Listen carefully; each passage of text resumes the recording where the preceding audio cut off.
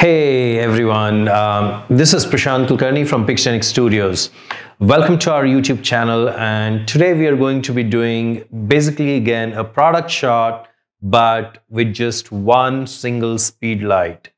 No softboxes, no diffusers, right? We are going to be using some homemade props or something that is easily available in the market and using those as either background or as the base, etc., etc., right? So don't go anywhere. We'll be right back. Stay right there.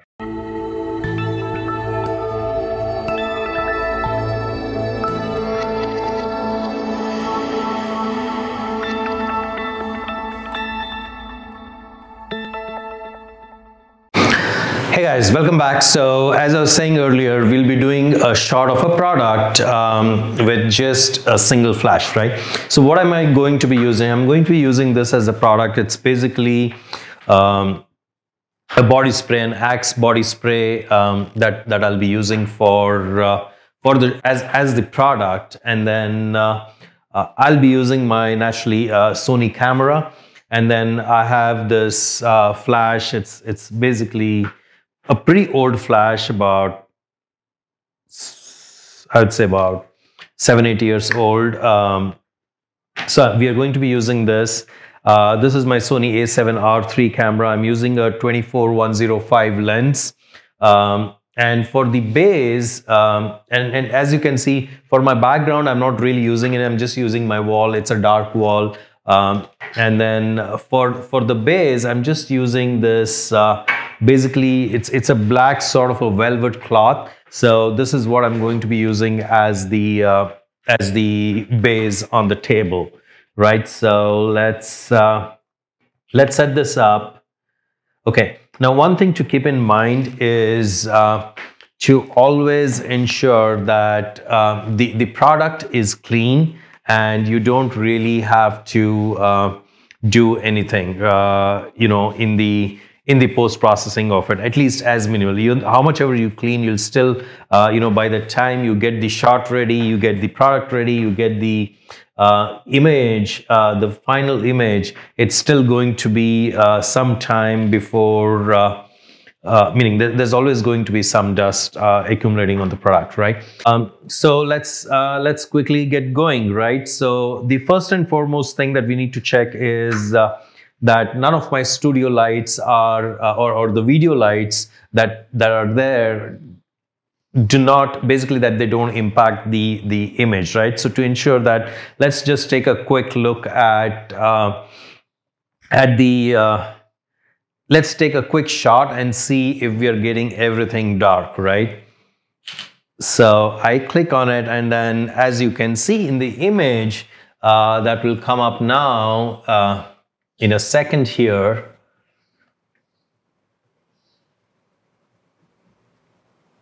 okay, yeah, there it is. So as you can see, it's not 100% dark. I can still see the product. So basically the video lights are impacting. So let's see what we need to do in terms of settings, right? So currently I'm set to, the shutter speed is set to 1/50. The aperture is f10 and ISO is 100, right? So I'll move my shutter speed. Again, my shutter speed can go anywhere up to 1/160. So I'll just move it to about 160, which is basically the sync speed for the flash. I think 1/160, 1/200. So let's take a quick shot again and see if we get it completely dark, right? That's how I generally start my shoot, just to ensure that none of my environmental lights or ambient light impact my image. So let's just take a quick look, and yeah, this time it's, as you can see, the difference between this image and this image. So it's pretty much dark, right? So let's start the shoot. So first and foremost, let's see how do we want. And again, this is not something that I've tried before, so there might be some mistakes that I do, and it's a good learning for all of us to basically try it out, right? So let's what I would like to do is just give a small light in the background. So what I'll do is I'll use this flash, go behind, and then maybe reduce the power. Let me see, reduce the power to, now currently it's set to 1/2. I'm setting it to 1/16, and then let's see what do we get when I hit it from the back, right? So this is how I'm going to be doing it, and then shooting it like this, right? So let's see how the image comes up, or if it even comes up, if anything comes up in the image, because I know the power is pretty low. Yeah, pretty much nothing, right? So let's increase the power. Okay, right. So let's see what it does now.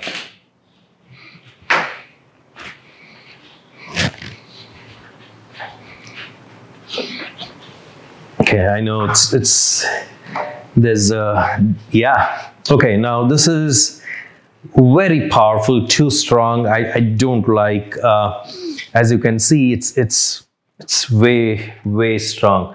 So I'm going to cut down the power to about 1/4. It was at 1/1, that's full power. So I'm going to hold it at the same position pretty much and click, and then let's see what happens. And it's also on a little on the left, so again, you know, while the image is coming up, yeah, as you can see now, for some reason, the image did not come all the way through. Why is that? Okay, so let's give it a try again. I'm going to hold it right below the, and give it a shot.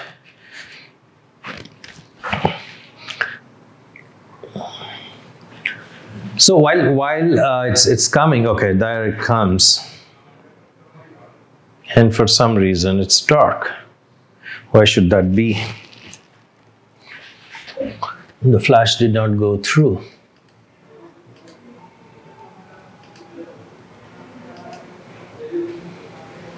Okay, so let's try something. First and foremost, let me just position the camera in the center.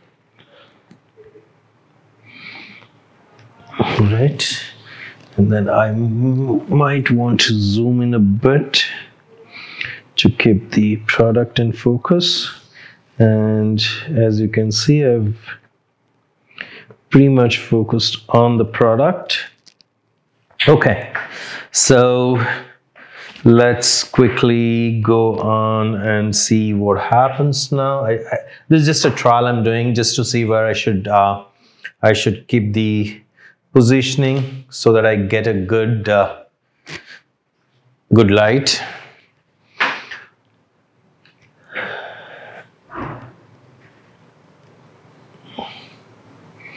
Okay. So looks like for some reason the images are coming dark completely.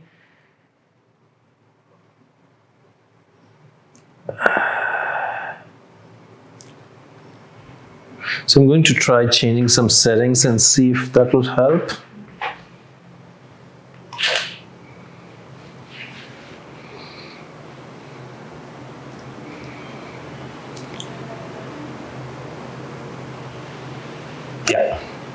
I think that did help a bit.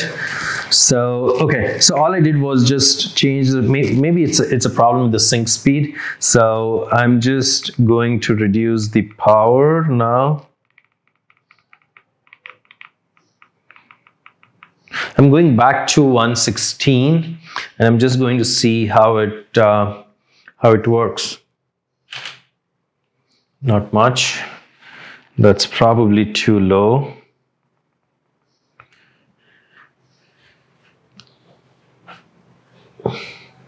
Yeah, I think that's fine. So now what I'm going to do is I'm going to keep it at 1/16. And then I'm going to run a quick shot like this, right? Let me see. It should be pretty much in the center. Let's see what happens.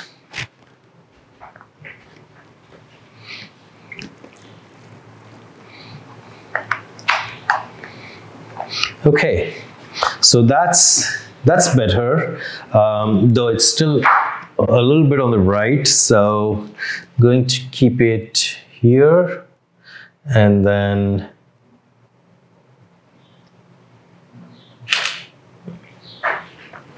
try it out. Naturally, you don't get that smooth flow without a diffuser. So what I've done is, yeah, see the difference now. What I've done is I've also removed out the diffuser and ensured that I put on the diffuser. The diffuser is not enabled earlier or on earlier, right? So this gives me a little bit of good stuff. Now the only thing is it's too big a gradient, so I want to make it a little smaller. So I'm going to move a little further away from the background, and then I'm going to be shooting it this way, right, from right below the so let's see how it takes it.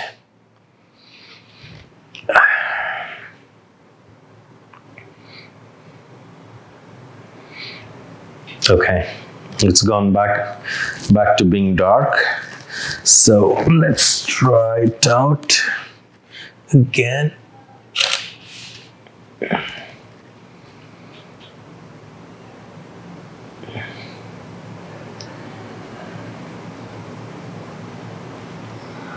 Yeah, okay. So that's probably why. So I'm going to give it another try.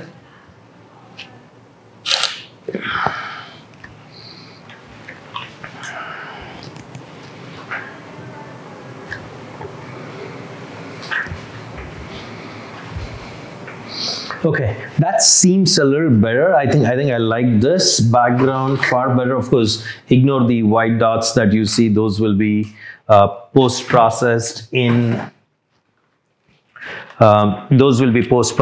Photoshop. So I was just trying to see if I could get a base for my flash so that I can just leave it down and just make some movements out there. So basically I've got the base here, so I can now go and basically just place it here and then see how it comes up. So I'm just placing this right here, and then let's see if it works. Yeah, it does work, but let's see how the background's coming up, right?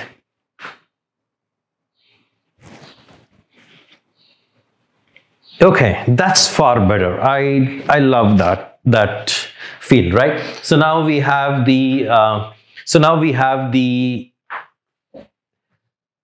the background image. So I'm going to just flag that so that when we start looking at post-processing, then we can, use that image, right? So now that we have the background, I don't need this anymore, right?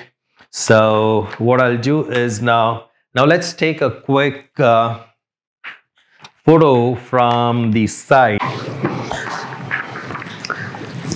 Okay guys, so now that we have the background shot, we are going to now shoot basically the product, right?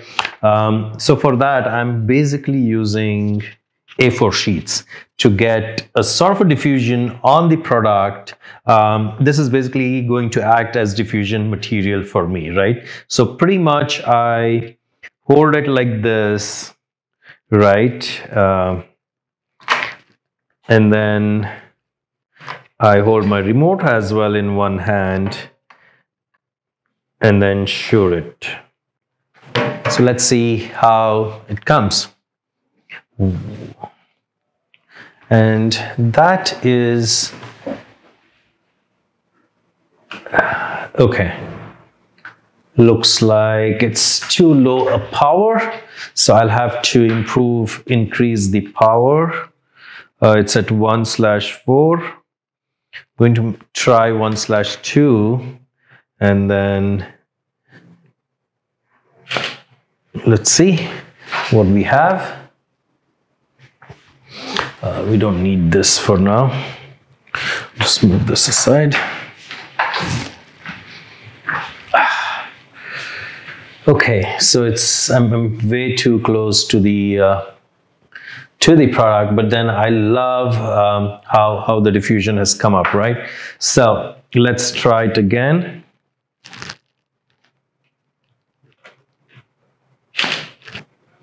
And see what do we get.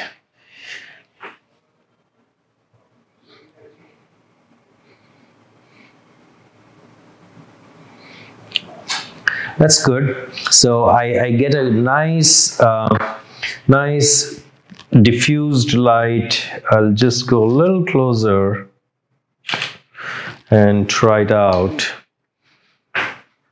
So that gives me,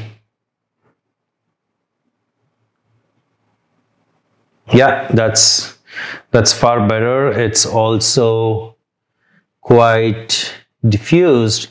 So then now I basically do a little more in the front so that I can get some light on the front. Let's see this.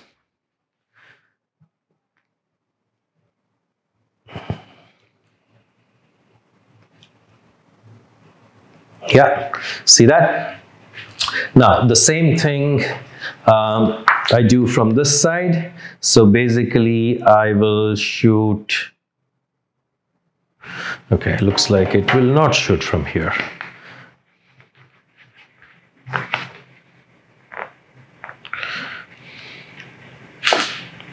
Okay.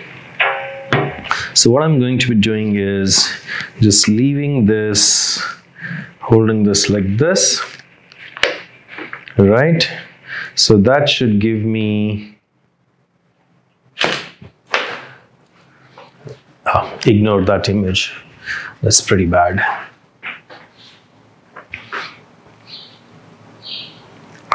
Let's see the next one. Yeah, this is okay, but then because I left it down, it's only highlighted the lower part of the product. So I have to move this a little in the center of the product. One, I'm going to be doing from this way, right? Very simple. I mean, I'm not really using any major stuff, right? But we'll see at the end of the day, you know, the final image is going to come up great, as you would have seen. Okay, this one doesn't look like. Okay, so I shoot again. And then maybe increase the power as well. Yeah. So let's look at the image, and I think it's pretty okay, except this part. I think probably the shadow from my hand hit it. So I'm going to try something again. So one a little behind, and then I'm going to shoot it, and then one a little bit ahead, and then shoot it again. Right? So let's see those two images, how they come up. So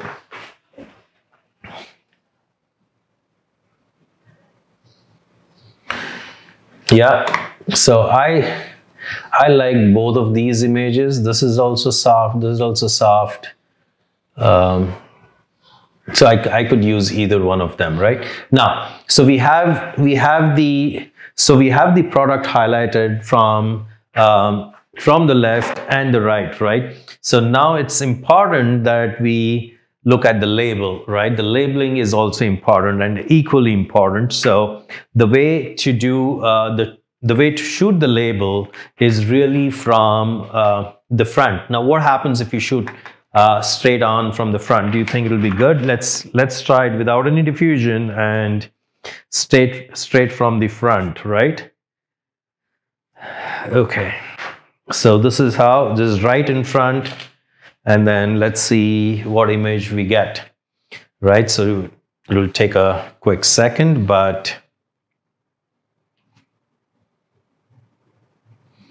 oh, the entire product is in, and then you see those highlights, this in the center and all of that stuff, right? We don't want all that. So what we are going to be doing is basically shooting it from top at an angle, right? So let's see what happens now. So let's put it at this angle. Now it's glaring for the eyes.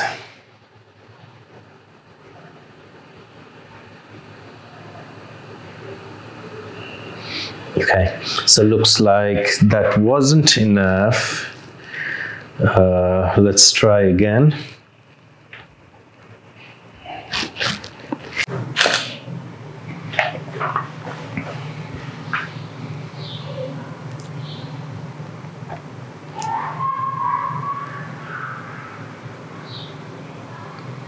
Okay, so I know the paper has also come, but I don't like it so much, right? As I said. So now the power is already at the max, and maybe we should try using just one paper. Let's try using only one and get this thing. So what I'm going to be doing is just use a single sheet of paper instead of two. I'm going to be turning it like this, and then try hitting it right from above the camera, right? But then now I have a diffused light, right? So let's see what happens. How do we get the image?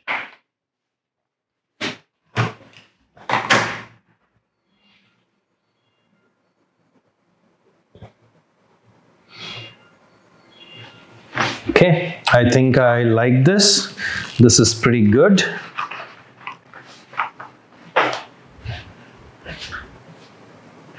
Okay, maybe just increase the power a little bit to, let's say, 1/2, and then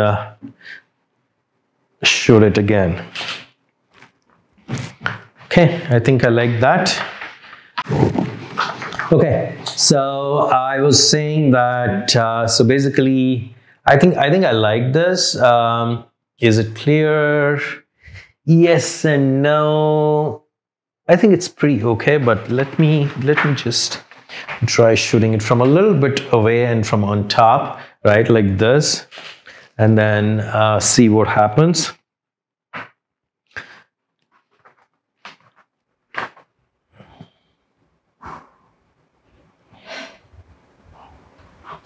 Okay, looks like it did not work, so I'm going to try again. What we get, right? Give it about a second or two more, and then it should be up on the screen. Yeah, this is far better. Yeah, I think I like it. For the final output that I'm looking at, I'll just do a couple of more shots. You could you know, just see how it goes, right?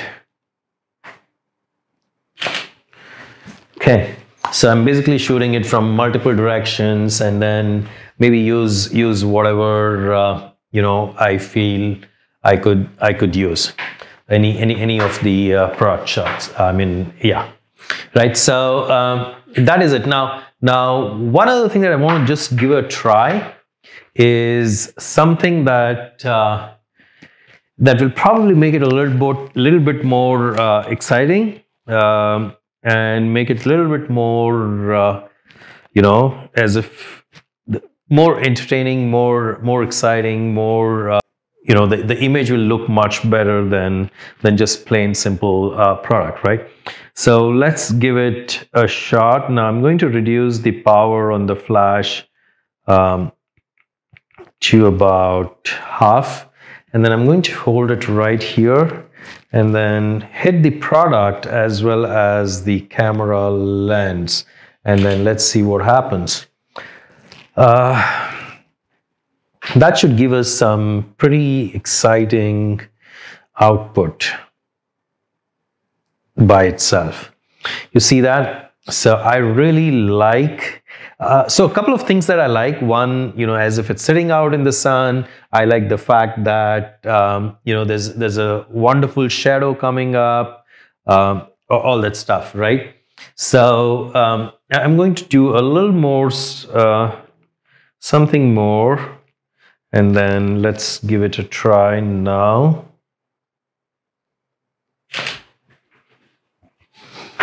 And then I'm going to remove the hood and give it a try again. Yeah, this is from a flare perspective. I like this also. We could probably use this image as well in terms of how we shoot it, right? I mean, how we use this in the final composite. I'm going to try one other thing. This might be a little bit too much, but let's see.